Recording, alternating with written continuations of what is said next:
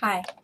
To continue on with our study of elementary particles, it's finally time to talk about quarks. So we have this guy right here, Murray Gell-Mann, to thank for the idea of quarks and the term quark. Now, we're getting to some really modern physics, folks. This guy's not dead yet.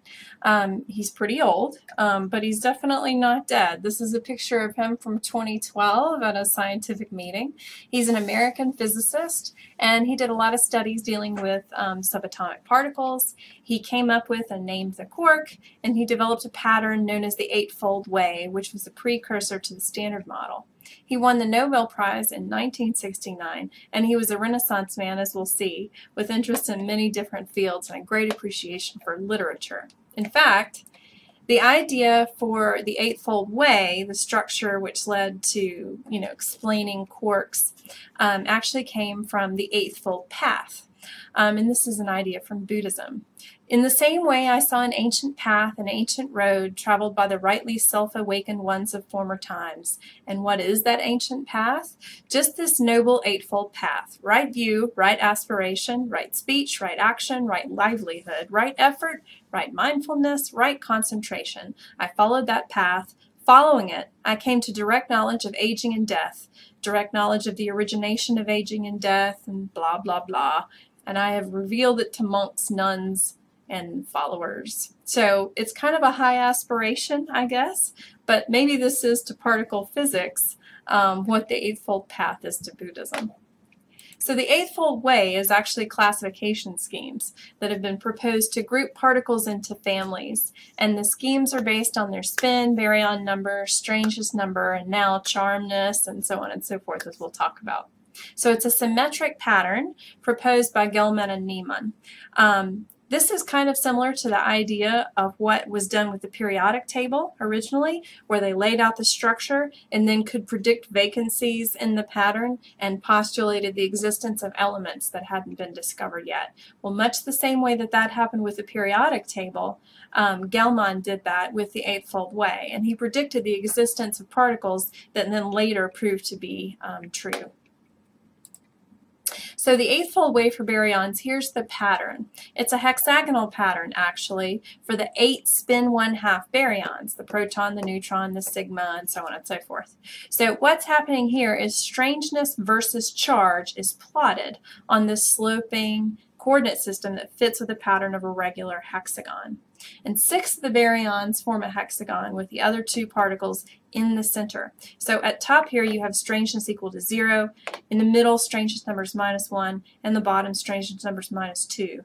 Likewise, the charge is 0 through the middle, +1 on the right, and -1 on the left. Of course, that's plus and minus E. Okay, so he noticed that pattern. And the mesons also followed a similar pattern. If you plot strangeness versus charge on that sloping coordinate system, then you see the same hexagonal pattern, but now you have more mesons in the center here, okay? So the particles and their antiparticles are on opposite sides of the perimeter of the hexagon, with the remaining 3 mesons in the center. If you do the same kind of plot for the spin 3/2 baryons, now you have to add this extra line for the strangeness. Okay, you have strangeness -2 and strangeness of -3. The 9 particles that they knew of at the time, here you have 4 + 3 + 2 is your 9. They were arranged that way, and then they noticed that there was an empty spot, and Gell-Mann predicted the missing particle and its properties, and about 3 years later they found the particle and the predicted properties were confirmed. And that was a big success for Gell-Mann's eightfold way. And this eightfold way led to quarks. So there were so many hadrons uncovered, you saw the chart, and that's not even all of them, that it became clear that they couldn't all be elementary. Some of the physicists at the time actually found this very frustrating. Wolfgang Pauli exclaimed, "Had I foreseen that, I would have gone into botany." And Enrico Fermi actually advised his student Leon Lederman, "Young man, if I could remember the names of these particles, I would have been a botanist," just because of all the great skill that botanists have at memorizing names, I guess.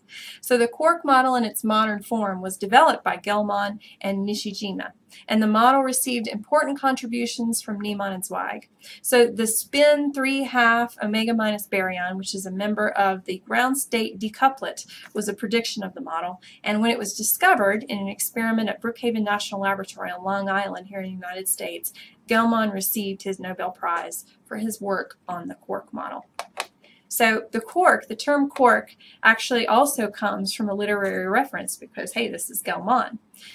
And here's the source. It's James Joyce from Finnegan's Wake. 3 quarks for Muster Mark. Sure he has not got much of a bark, and sure any he has, it's all beside the mark.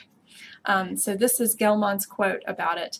In one of my occasional perusals of Finnegan's Wake by James Joyce, because I mean, don't we all, occasionally peruse Finnegan's Wake, I came across the word quark in the phrase 3 quarks for Muster Mark. Since quark, meaning for one thing the cry of the gull, was clearly intended to rhyme with mark as well as bark and other such words, I had to find an excuse to pronounce it as quark. But the book actually represents the dream of a publican named Humphrey Chimpden Earwicker. And if you don't know what publican means, in Great Britain, a publican is referred to as the name for someone that owns a bar or a pub. So this is a real big joke, I guess, in physics circles. The fundamental particle describing all things comes from a poem from Finnegan's Wake by James Joyce, talking about the dream of probably some liquored up bartender. Okay, so the original quark model that Gell-Mann proposed had 3 types, and they're called flavors, because why not? There's U, D, and S, and that stands for up, down, and strange quarks.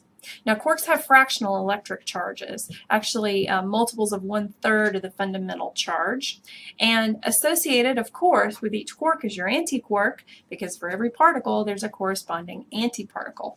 So the antiquark will have the opposite charge, baryon number, and strangeness number to the corresponding quark. Now, all the hadrons that were known about at the time of the original proposal, now they've found a bunch since then, but at that time, they were all explained by the 3 rules and the 3 quarks. And mesons, the category meson, consists of a quark and an antiquark pair. And that gives them a total baryon number of 0. And baryons actually consist of 3 quarks. And since quarks have baryon numbers of 1/3, then that sums to a total baryon number of 1. Antibaryons consist of 3 antiquarks. So mesons, here's the quark-antiquark pair, like you see for your pion or your kaon. That's your quark and antiquark pair. Here you have an up and an anti-down quark for your pion, and your kaon is an anti-up quark and a strange quark, all right? And your baryons are your quark triplets. So your proton is 2 ups and a down quark, and your neutron is 2 downs and an up quark. It was noted that certain particles had quark compositions that violated the exclusion principle, okay? Quarks are fermions. They have half-integer spins, and so they should obey the exclusion principle. So in order to explain why these fermions were not obeying the exclusion principle, they actually had to add a new quantum number, a new property. And that new quantum number or property is called the color charge. Now, of course, at the level of quarks, there is no such thing as color. They're way smaller than light, and color comes from light. So the color is just a name to give the charge, because why not? Charge, positive, negative's already taken, so let's call it color charge. So color charges come in red, blue, and green for RGB display, I guess, because when you combine red, blue, and green in an RGB display, it makes white, okay? So antiquarks have colors of, you guessed it, anti-red, anti-blue, and anti-green. So these are the quantum numbers of color charge. Color obeys the exclusion principle, and so if you have a combination of quarks of each color making up your baryon, then the exclusion principle isn't violated because you have a new quantum number and you have to have a red, green, and a blue quark to make one baryon. So since they're all different colors, no violation of the exclusion principle. Baryons and mesons are always colorless. Another quark was needed, though, because they found some new particles and they had even stranger properties than the strange particles, I guess. And so in addition to the original quark model was the charm quark. And you guessed it, a new quantum number, C, was assigned to the property of charm. Charm would be conserved, just like strangeness is, for strong and electromagnetic interactions, but not in weak interactions. And then in 1974, they found a new meson, the J psi. They named it the J psi because there were two groups that were competing each other that both found it. And they discovered that it was shown to be a charm quark and a charm anti-quark pair. Now, further discoveries led to the need for a more elaborate model, and this led to the proposal of two new quarks. So there's the T and the B quarks, and depending on who you talk to, T stands for either top or truth, and the B stands for bottom or beauty. Personally, I like truth and beauty, but top or bottom seems to be more common. So added quantum numbers now of topness and bottomness, and this was verified and found. The bottom quark was found in a Y meson in 1977, and the top quark was found in 1995 at Fermilab. So at present, people think they found it all. The reason they think they found it all is because there's 6 leptons, and the leptons are fundamental. You've got the tau, muon, and electron, and their associated neutrinos, and that makes 6. So now we have 6 quarks. And it's just too beautiful of a symmetry for physicists to leave alone. So they think that we have these bottom strange down top charm and up quarks, 6 quarks in total, and we're done. That's what they think. So here's the particle properties of our quarks. The rest energies are listed in the table here. You notice there's a lot of zeros in there, and that's because the rest energies of the quarks can only be determined indirectly. You can't isolate a quark. If you try, you'll just get 2 quarks. There you go. So the strong force is just too strong to isolate a quark. And so you'll see here in these columns, CSTB stand for the quantum numbers charm, strange, top, and bottom. And then here is the symbol for each of the quarks, the UDCSTB in the lowercase. The antiparticles are indicated with a bar over the top. And remember that for the antiparticles, the charge and the baryon number are reversed. They become negative. So your up quark has a charge of +2/3 and a baryon number of +1/3. But your anti-up quark is -2/3 and -1/3. Okay, so it gets flipped. These quantum numbers, C, S, T, and B out here, they can be violated in weak interactions, but not strong or electromagnetic. So now this table at the right here that I stole from another book shows the quark composition of some of the baryons and some of the mesons. Remember, the baryons are made from 3 quarks and the mesons are made from 2 quarks. So here down at the bottom are the quark composition of some common baryons. Particularly, I want to emphasize the proton and the neutron. The proton is 2 ups and a down quark, and the neutron is 2 downs and an up quark, right? All right, so you remember when I was talking about the weak interaction, and I said that the weak interaction can make a neutron decay into a proton. So what happens there is that the neutron flips one of its quarks to an up quark, right? So the type of quark is changed. That can only happen when the weak interaction comes into play. It can change the flavor of a quark. Okay, so that's what the weak interaction does for us. Only the up and the down quarks are contained in the hadrons that you encounter in ordinary matter. Strange, charmed, top and bottom quarks are in very strange matter, not encountered in your day-to-day life. So here you go. Here's your meson. I'm not really sure why an anti-green is pink here, but there you have it. This is a green quark attracted to an anti-green quark, and this quark-anti-quark pair is forming a meson. And when you combine a color and its anti-color, it's considered colorless. Here's a baryon with 3 quarks. Okay, quarks of different colors actually attract each other, just like the quark and the anti-quark pairs attract each other. It's just that the different colors attract each other less strongly than the quark-anti-quark pairs. Okay, but still very strong, just not as strong. So here you have your red, blue, and green. When you combine red, blue, and green, you have colorless, and that gives you a baryon. So particles, the quarks with like colors actually repel one another, and those with opposite colors attract. That's why when you combine 3 quarks to form a baryon, you get 3 different colors. So this is very similar to the idea of positive and negative charges, which we're already familiar with. The different colors attract, but not as strongly as the color and its anticolor. Yes, there's anticolors. Anti-red. Yes. Okay. The color force between color-neutral hadrons is actually negligible at large separations. So if you have a colorless hadron and another colorless hadron, and they're far enough apart, you don't get any attraction due to the color force in there. Yes, I just said color force.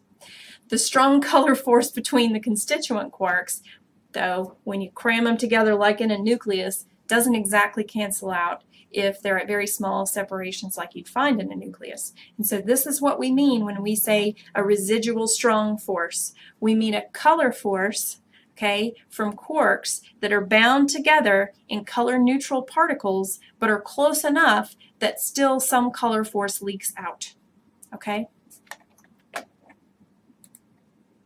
There's a new field of study since the 1950s and 60s, and it's called quantum chromodynamics. Of course, chromo means color, okay? So it's the study of how quarks interact with each other via means of the color charge and the color force. The strong force between quarks is often now called the color force, and the strong force between quarks is mediated by the mediating particle named the gluon. The gluon is a massless particle. Sometimes, if a quark emits or absorbs a gluon, as it does during the exchange, you can get the color to change, which is kind of cool. We've never observed an isolated quark. It's believed that at ordinary temperatures, it's pretty much impossible to do that, that they're so strongly attracted to one another by the strong force that it's just not happening. Current efforts, though, of study include trying to form a quark-gluon plasma where quarks would be freed from the neutrons and protons. Maybe then they could isolate one. This would mean, though, that they would need to recreate in a very small way the conditions of the very, very early universe before the strong force separated out. That would be some tough science. What happens when you try to separate a quark? Let's say that you have your quark-anti-quark pair here with a color and its anticolor.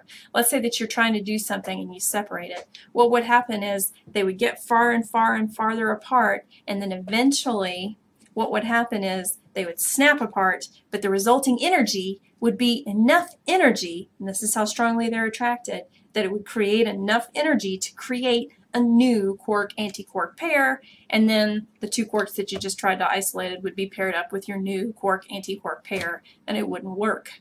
So there you have it. Now, quantum chromodynamics, the way that they would explain the neutron-proton interaction or the strong force in the nucleus is they would say that each quark within the proton and the neutron is continually emitting and absorbing gluons. And the energy of that gluon can result in the creation of these quark-antiquark pairs. So you have this exchange going on. And when they're close enough, these gluons and virtual quarks can be exchanged, and that produces a strong force. So that would be their explanation of why neutrons and protons interact and stick together in the nucleus.